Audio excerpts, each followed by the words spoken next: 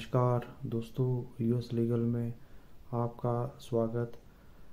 And the major development which take place in sector of law today, supreme court on Tuesday has refused to petition filed by the Manish Sasodia challenging the order of the court, and Chief Justice of India Chandrachud, also a other justice, has given the direction to the Manish Sasodia that section 482 has been given to the applicant, and Sasodia has filed the petition before the High Court before coming to the Supreme Court, and after that Manish Sanghvi appearing for the Manish Sasodia, and also relied upon the some cases like Arnab Goswami versus Arnab Goswami and Vinod Dua, where Arnab Goswami was also approached the Supreme Court, and in some exceptional cases Dubey was also approached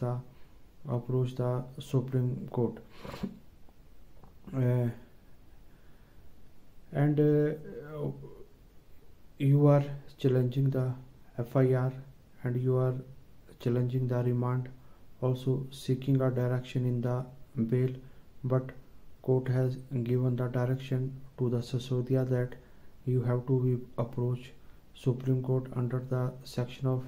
482 of the CRPC, because it's the best because it is the best remedy to exhaust before coming to the Supreme Court. Supreme Court has given a direction to the Manish Sasodia, and Manish Sasodia was caught up by the CBI on Sunday, and after that CBI was asking for a more remand, and this remand is extended for 5 March, and extension of the remand is extended due to the CBI. CBI said in the court that we want to investigate this matter properly, also want to collect several evidence regarding about the corruption of the liquor matter, and this is the case regarding that the excise policy of liquor case in the year of 2021 and 22, which was not implemented in the state, and it is the case of this is the case of the liquor scam, which is done by the Sasodia along with his fellow associate, and CBI has investigated the matter, exhausted its power, and after that Manish Sasodia